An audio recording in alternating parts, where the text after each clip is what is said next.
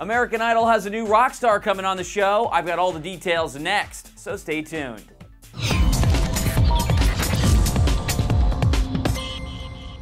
Hey Idol fans, I'm Brian Corsetti and you're watching Clevver Music. American Idol is known for having some killer acts perform on the show. Last week, Clarkson and Rihanna came back to perform. Dolly has even made an appearance in years past.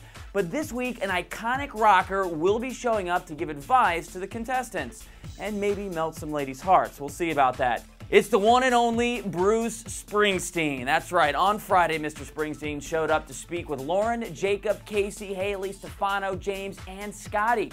He was there to give them a little heads up about the business and lend his expertise to the newbies, in which Bruce himself was extremely impressed with. Unfortunately, you'll have to tune in to find out what goes on and who learned what the most.